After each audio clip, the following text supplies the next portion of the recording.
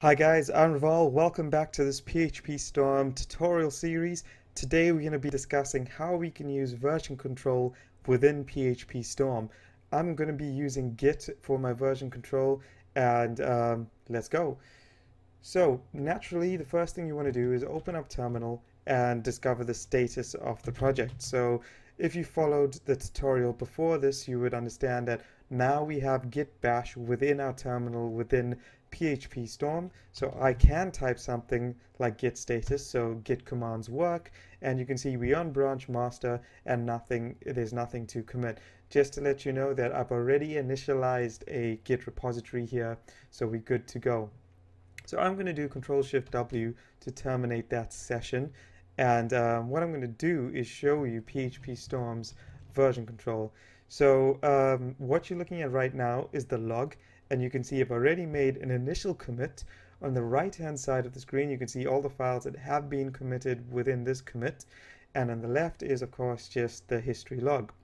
Now I know a lot of you guys probably are used to using something like source tree, and you have it up on your separate screen, or it's full screen in your current screen, and this having it at the bottom may be a bit annoying, but what you can do is just like terminal, move it up or down, and on the right hand side here there's actually a cog, and the cog can show you can use the cog to change the mode. So you can have a windowed mode, floating mode, etc., and you can have it as large as you want it to.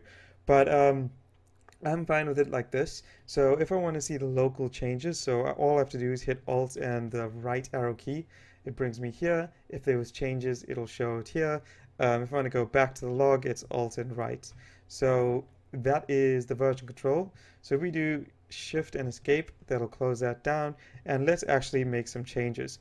So I'll just bring up my blog post controller, and I'm just going to make a simple change here, make a function called git test.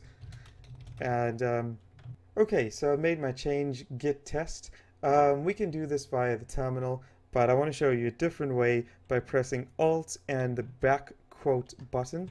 That will bring up the VCS operations dialog here, and we can commit changes, or we can press Control K. Right, so we have a little screen here that says, okay, here's all the files you've made changes to. I'm just going to say added test function in here. You can shift tab into it on the top and, press spacebar to uncheck or check. You can press tab to tab your way through, author, Reval, and again, you can tab your way through these options. And you can actually choose whether you want to upload files. I don't. I want to commit. And let's review these things, and it's just a simple warning. Fine, we can ignore that, Shift Escape, and we're going to go back, commit changes, great, and we're going to go to commit. This time we're going to hit commit, and good. At the bottom there's a little notification that says one file committed, added to test function. So we can go and check our log, and you can see at the moment we have added test function. Great, so it's added it for us. Local changes, there's none. And if you want to double check that, let's close that down. We can go to terminal, hit git status, and we clean. Thanks for watching, guys. I hope this helps.